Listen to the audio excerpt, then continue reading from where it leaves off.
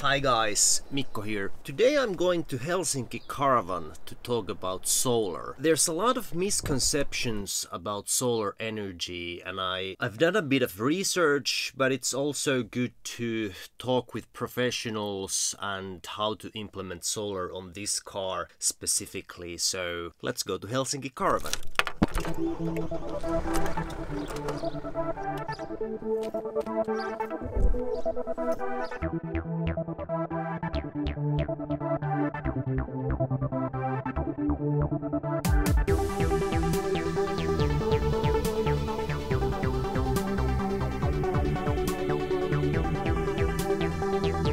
Alright, here we are. Let's go in and see what we can find out.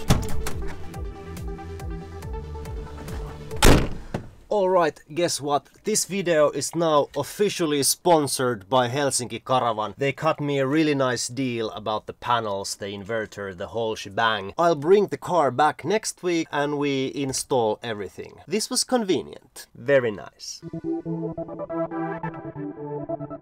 Alright, here I am, back again. Let's see if my car is ready. Everything seems to be ready.